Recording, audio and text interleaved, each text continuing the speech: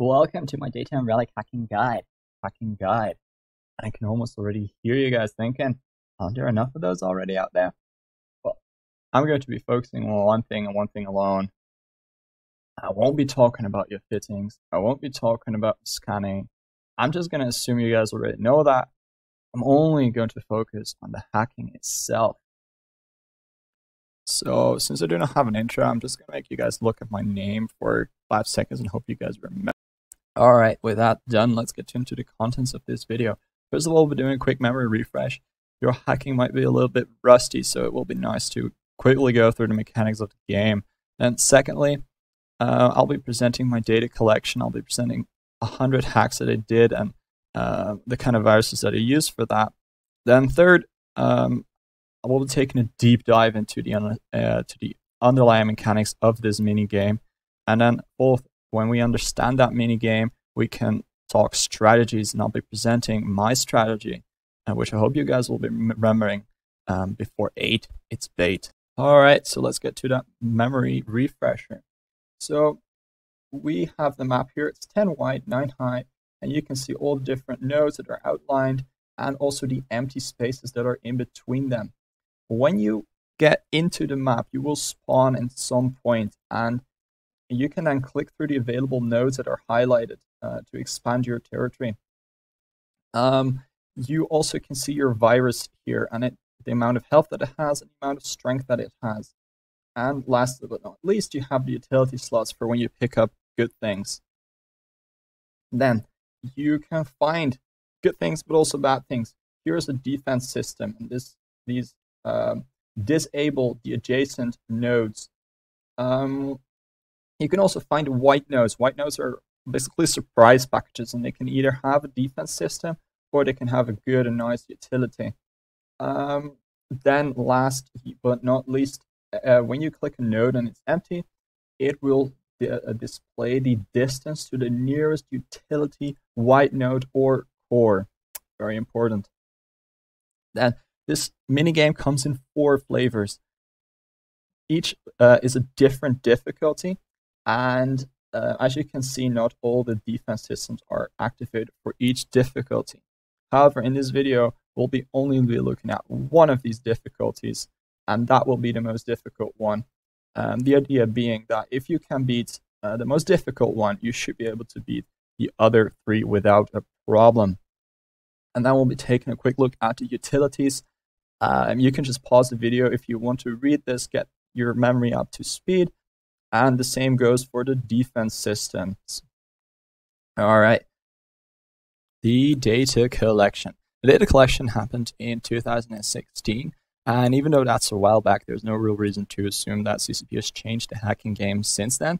I did 100 level 4, so red core hacks. And 50 of those I did with tier 1 virus, and 50 of those I did with tier 2 virus. So let's take a look at those viruses. And I have for my first tier 1 virus, I had a 9025 virus, and you could get the same by adding a tier 1 relic analyzer to a tier 1 frigate, exploration frigate. For the virus health, you'll have to be a little bit more creative. You have to take a tier 1 relic or data analyzer. You have to add the archaeology or hacking skills. You have to have that at level 3, and you have you need 2 rigs to get plus 20. And you'll get the 90 virus health that is needed. You'll get this 9025 virus. So for the Omega virus, which is a tier 2 virus, you can get that by having a tier 2 relic or data analyzer fitted to a tier 1 exploration frigate.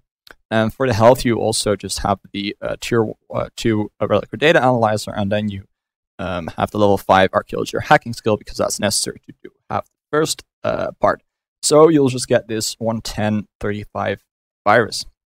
So how did I do with those viruses? Well, with the 25 and 90 virus, obviously it's a lot harder, and I got a 74% success rate on the hacking minigame.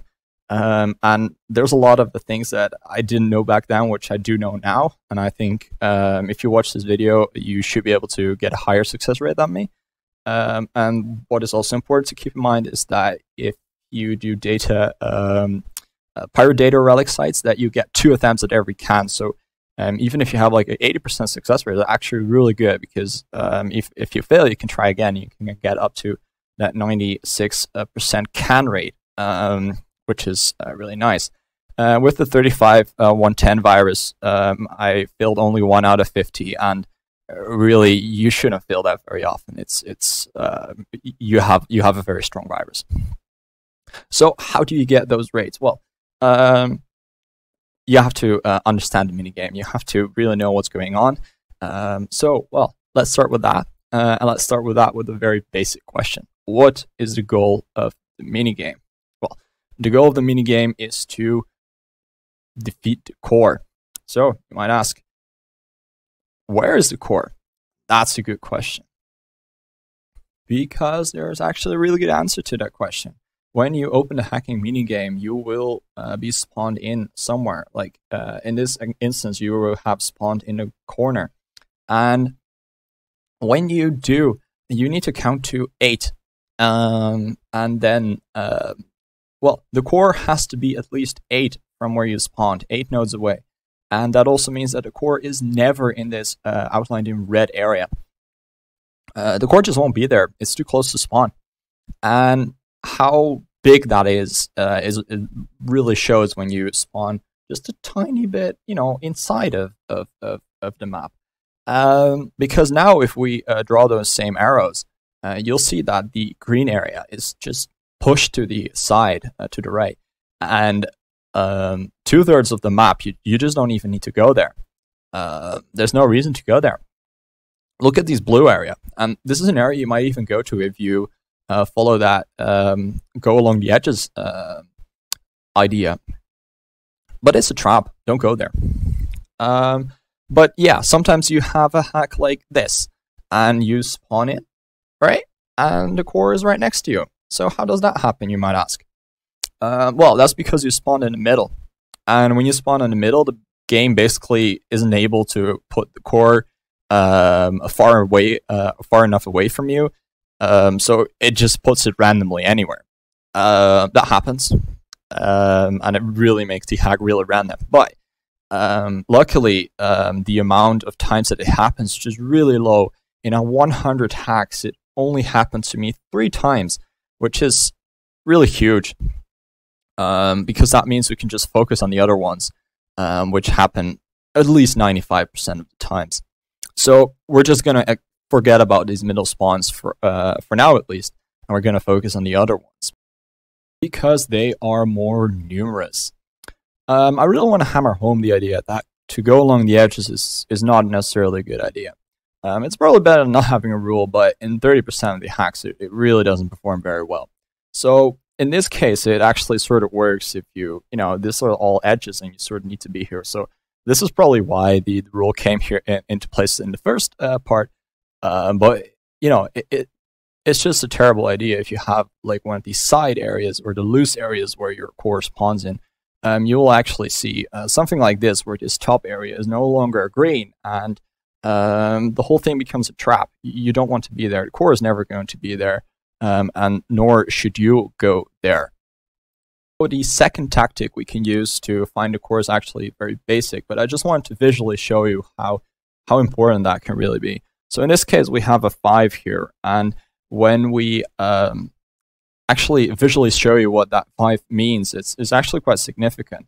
It means that within 5 nodes, there cannot be a core utility or white node, keyword being here, core, which means that this core spawnable area, the area where the core could be, can be significantly reduced again. And if you keep going through this process, you will find the core eventually. So now that we know how to find the core, what's there to stop you? Because this sounds pretty easy. Just go and find the core. Well, along the way, you're going to find defense systems. And your first question will be, well, which ones are there? Well, the following defense systems are there, and they spawn in different by different percentages, though they're not equally common. I think what is significant is that the healer and the suppressor are both much less common than the firewall and the antivirus. And my suggestion is a 1/3, 1/3, 1/6, 1/6.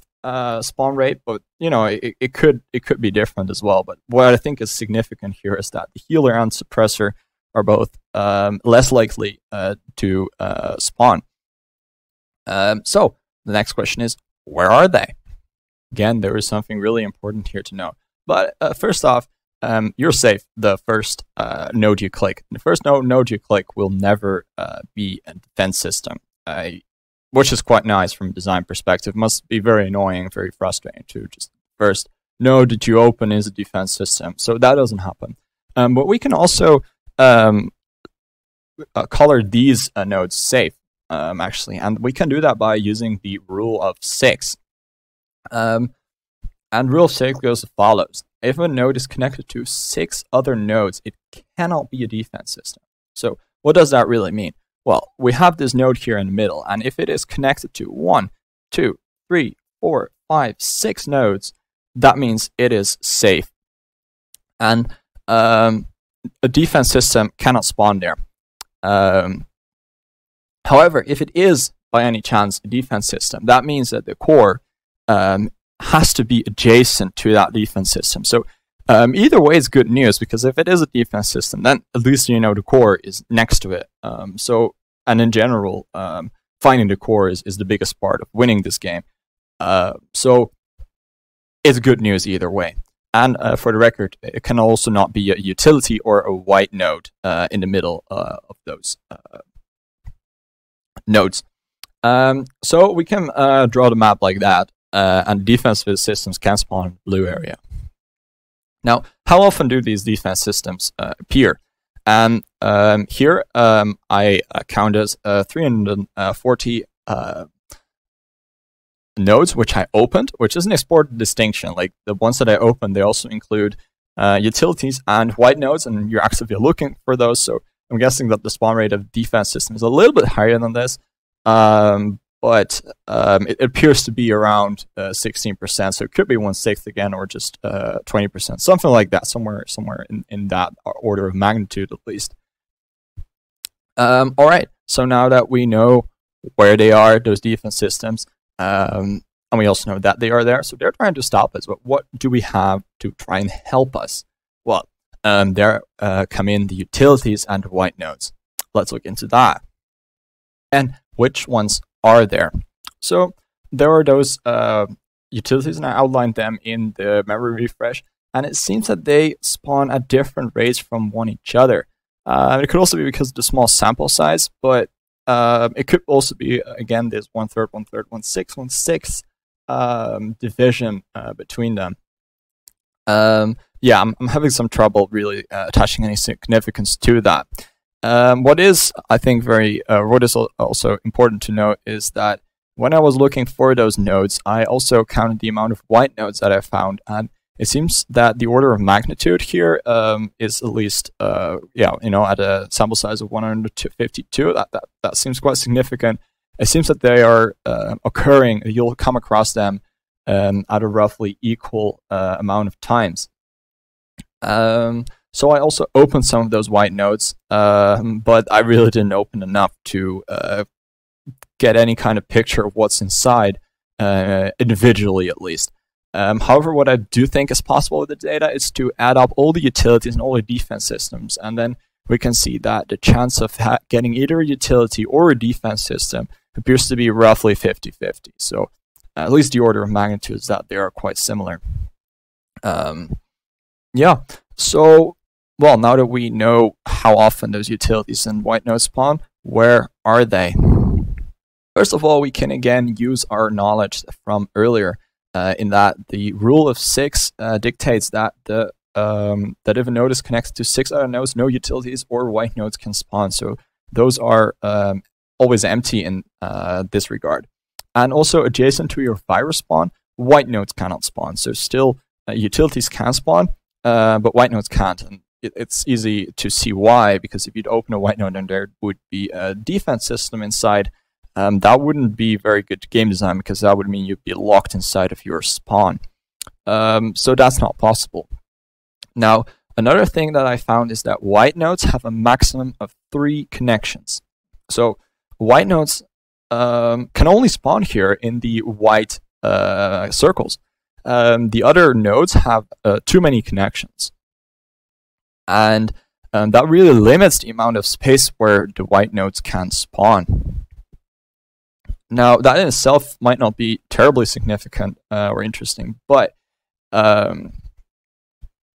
here we can see the amount of connections that are opened in 15 hacks, and also with their connectivity. So with the lower connectivity, 1 to 3 connections, I found 30%, and 4 to 5 connections, those were 70% of the nodes that I opened. Now, if we go back to this map, we can see that that makes some sense, because the the nodes with lower connectivity, so where the white nodes can actually spawn, they are a lot less populous, right?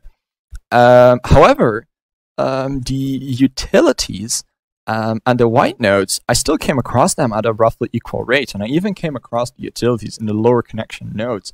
So if you are looking for some help, it might be a good idea to go to those lower connectivity nodes, because you'll find there will be a much higher chance of either finding a white node or a utility in those lower connection nodes, because the white nodes are, well, not even concentrated there, but they're only there. And there's no reason not to go to these nodes, because the defense systems seem to spawn at an equal rate in both of these. So a node with less than 3 connection has a higher chance to contain a white node or utility. So then, how do these utilities fare against the defense systems? Well, let's first take a look at the impact of the defense systems on our virus. So when we simulate a fight between the virus and the defense systems, we can see that the virus takes a different amount of damage.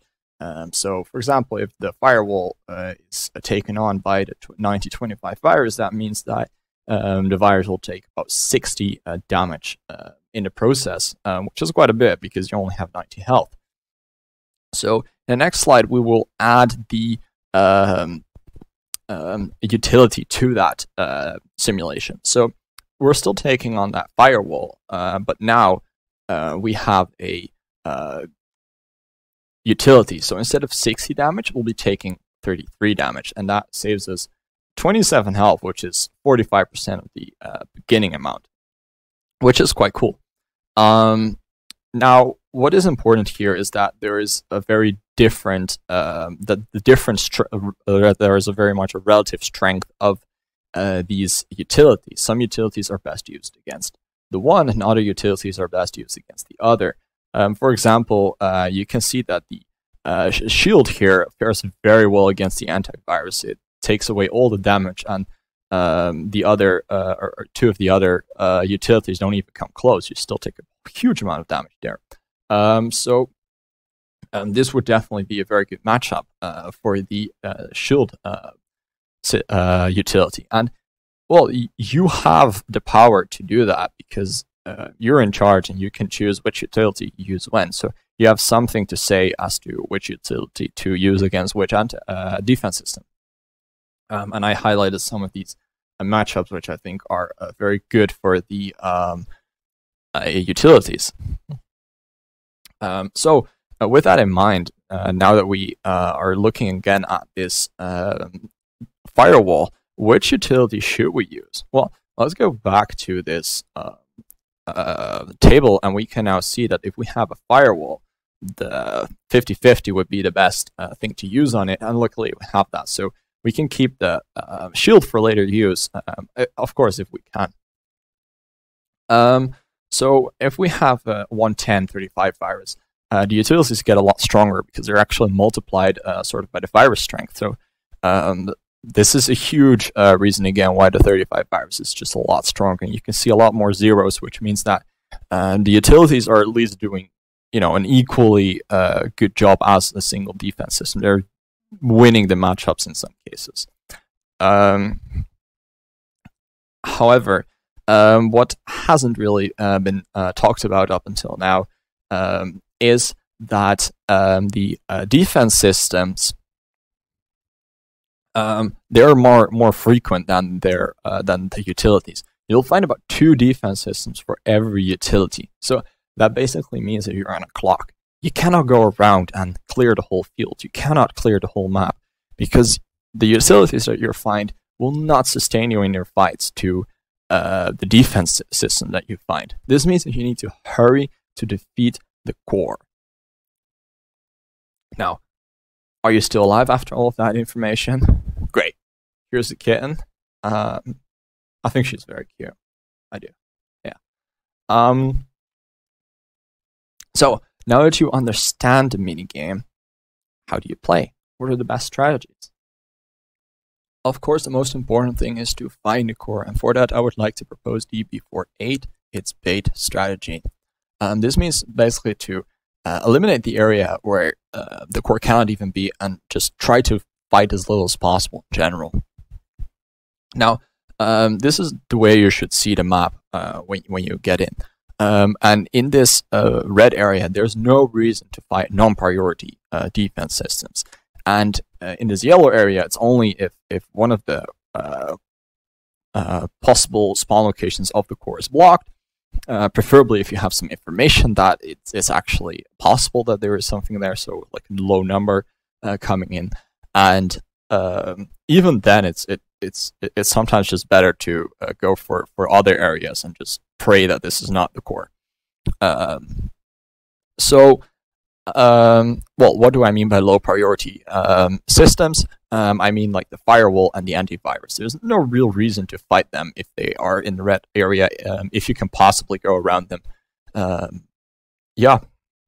Now for the healers and the suppressors, you will have to really judge that case by case, what is the right course of action, but it can definitely be the right course of action to just ignore one of those. The priority is again to find the core, and we should also, in addition to the map that we saw earlier, we should look at the rule of six to really spot like what area also is like safe, considered safe with this rule of 6. And in this particular map, it's a huge area. So here, this yellow area outlined this is all safe. If you get to one of these nodes, you can open all of these nodes reliably. Unless, of course, one of them is adjacent to the core, which is also good news. So it should be a goal to get to that area, like so. So let's say we plan this route for ourselves, like this bluey route. Now, this is where the try to fight as little as possible idea comes in. So say we find a defense system here on our road. Well, let's not get discouraged and let's just try and go around it. We don't have to fight this. I know we want to go here, but why not try and go around it?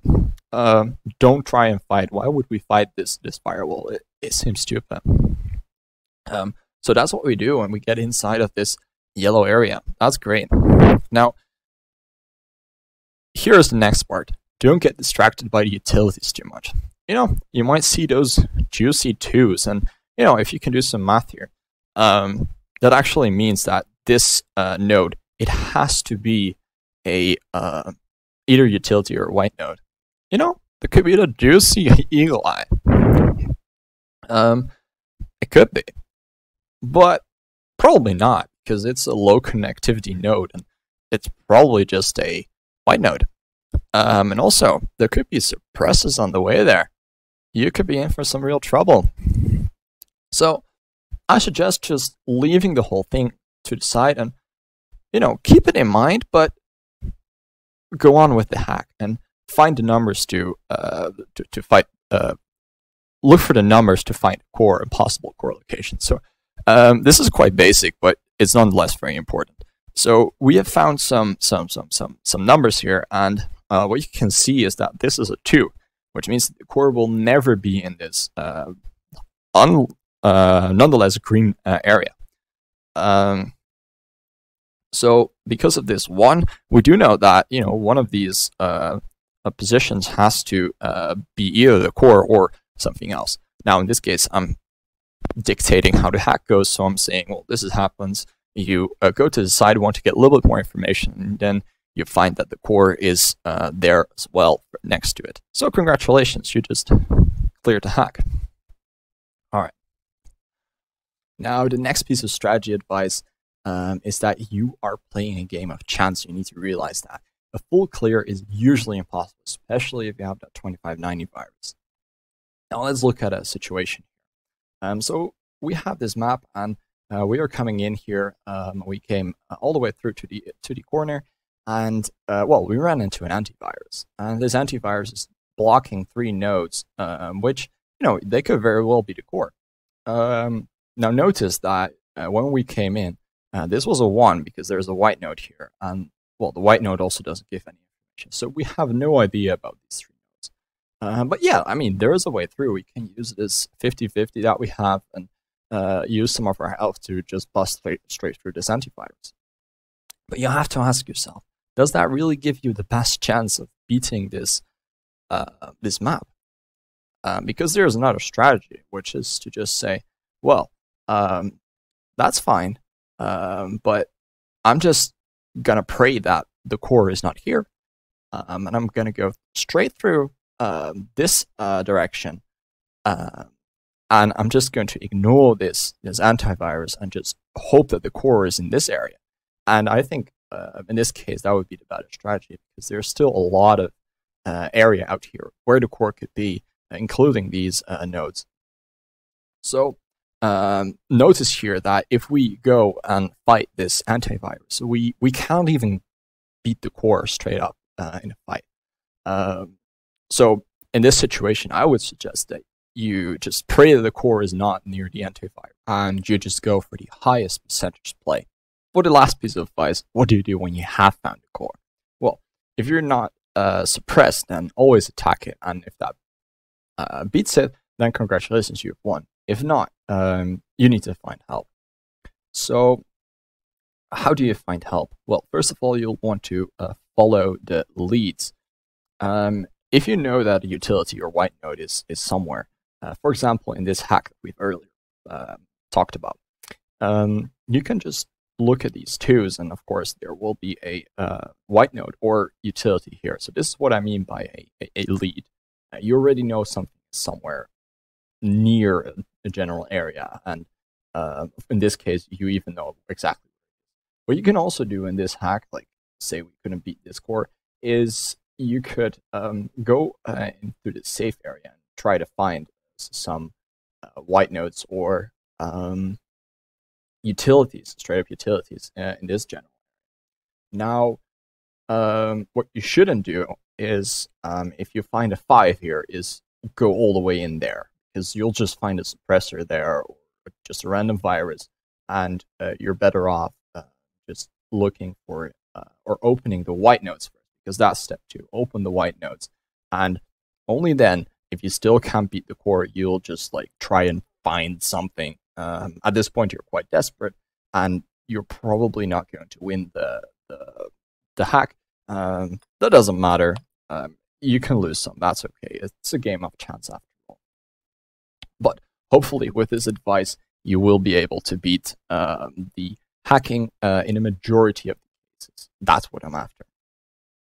So, good luck in your hacking. But before you guys go, I would like to ask you if you could, press the button that is highlighted in green here, and you could also share it again with a highlight button in green. For example, share it on Discord with your court mates. Lastly, we have here the subscribe button, and I highlighted all the buttons you guys should press. I hope that's very helpful. Now, as this is my first video, I would really love any feedback in the form of comments. You can comment if you have any feedback. And also, based on the reaction on this video, I might put out more videos. It costs a lot of effort to make this video, so if it gets like 50 views, I'm probably not going to bother. That said, thank you for watching, and fly dangerous.